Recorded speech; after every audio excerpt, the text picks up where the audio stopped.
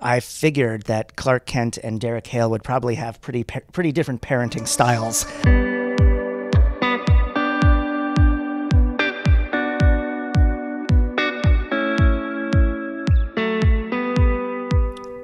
Mine's probably a spoiler. So yeah. I think at this moment, pretty much everything's a spoiler. I'd never seen a scene with Coach and Derek, so there is a Coach Derek scene in this because Eli just happens to be on the lacrosse team.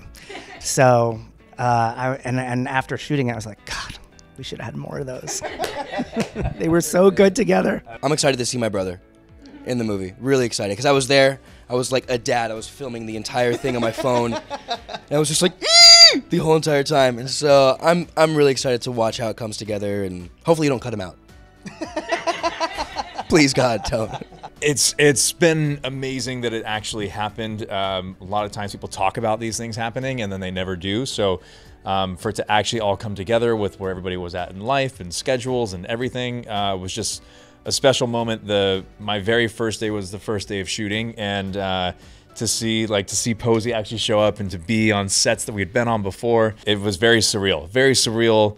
A lot of hugs that day, a lot of I love you mans, and yeah, it was just a great way to kick it off. So it's special to be back. When we finished filming, you know, we keep in touch a lot, but we have our own lives, and it's hard to see each other often. For me, the last time we filmed, I was still a young adult, you know, and now I'm a man, I'm an adult, and so it's nice to share this experience again with you from where I am and really just like be present with you, and because I have a lot of love for you, dude, and it's nice to finally be present enough to, you know, when I was younger, I was younger and I just didn't really, you know, I was still figuring myself out, and so it's nice to be around both of you as a little bit more of a figured out human being.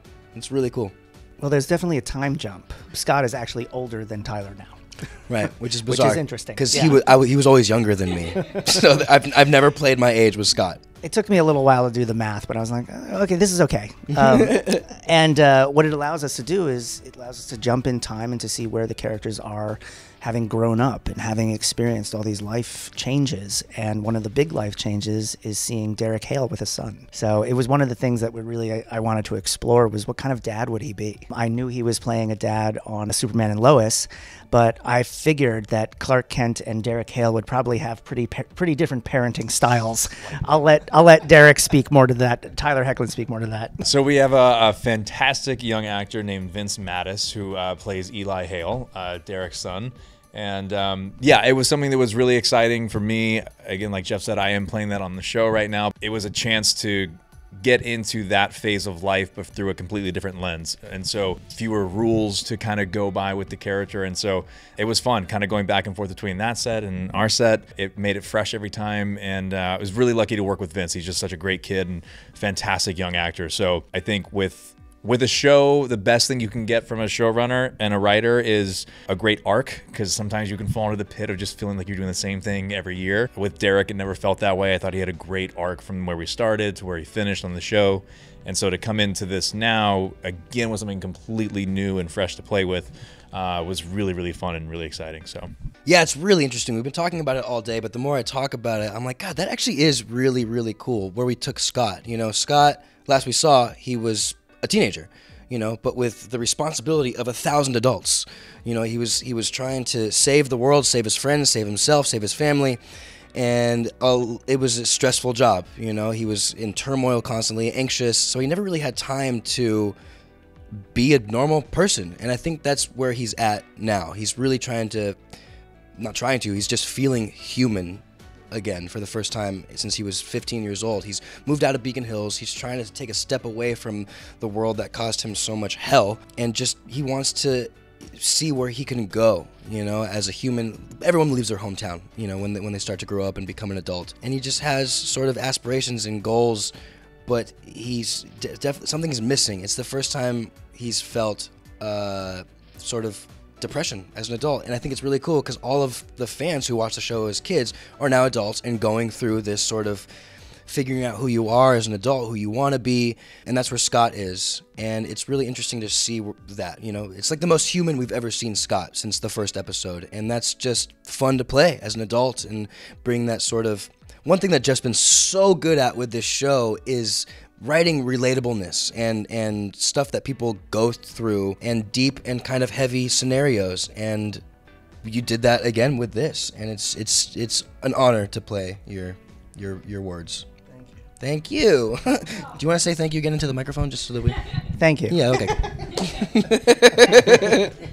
It's incredibly important to me that people enjoy working on the show and that they feel good leaving after even a really tough day, that they're still ready to come back the next day.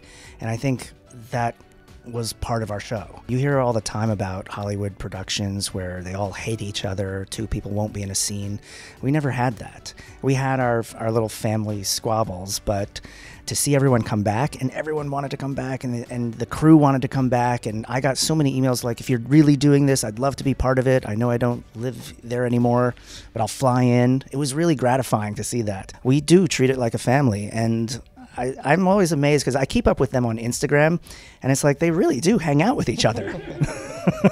So I'm like, I guess they like each other, but I'll let them speak to it. Yeah, we really owe that to you too, Jeff, of keeping a family vibe. Like, it all trickles down, and you know, you're number one, and you do such a great job at making everybody feel welcomed and appreciated, you know, and like that you want to see us succeed, and it feels, it's really cool.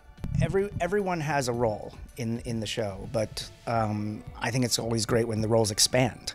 And they're both producers on the movie. They both have real big investment in it. Hoechlin actually helped cast Vince. He did the casting with him. He did the directing of it, and I was so happy to leave him to it.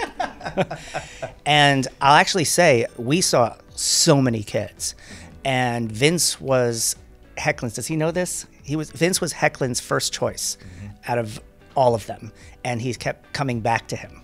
And I said, I think he's right. Let's do this again. And we had a call back, and it just felt right.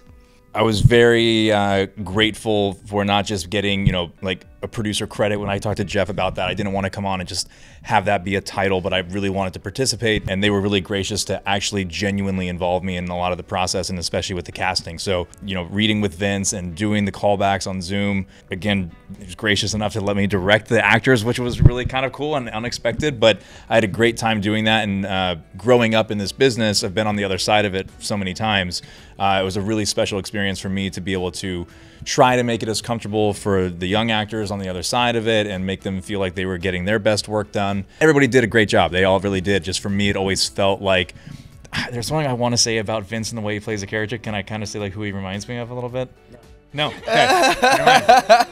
Nope. So anyway, you'll next Comic-Con. Nope. But there was just something about, you know, I mean, they all did a great job. There was something about his performance that I just felt like, I'm like, that is Derek's son, and it just felt right. So we were lucky to have him in. Yeah, he fits right in. Yeah, he really. He ended up fitting into the whole group. Yeah. And speaking of family, someone else who fits right in is Jesse Posey, Tyler's brother, who has a role as well, and he's hilarious. He's really funny. It blew me away. I grew up with him. We filmed stuff all the time with each other, but watching him on set, I was so floored and blown away by his professionalism and how funny he was. He's the best. He's the funniest part of the whole movie. And what's great about Teen Wolf is that Jeff tried to do a great job, and always did a great job of keeping everything well-rounded. You know, it was action, it was horror, it was romance, it was comedy. Yeah. And so we still want to do that with the movie, and it's really, really funny. And Yeah. my dad's in it too. So.